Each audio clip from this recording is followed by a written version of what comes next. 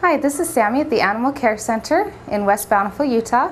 We're here today to give you some tips on how to groom a Shih Tzu. We have Gizmo here at the clinic to help us out today. For the length of their body, you can leave it whatever length that you want.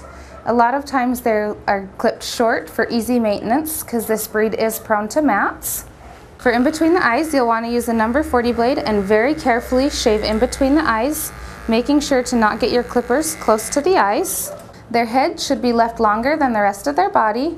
If the hair is in their eyes, you can pull it back with a bow or a barrette. Their ears should be left long and natural and trimmed at the tips just to give it a clean appearance. For the tail, you'll also want to make sure that it is left long and also trim it at the bottom to give it a neat appearance. You'll want to make sure that their feet are clipped round and in between the pads, and use a number 10 blade to shave a potty path as well as on the tummy. If you have any other questions or if you'd like to contact us, please visit our website at utahanimalcare.com.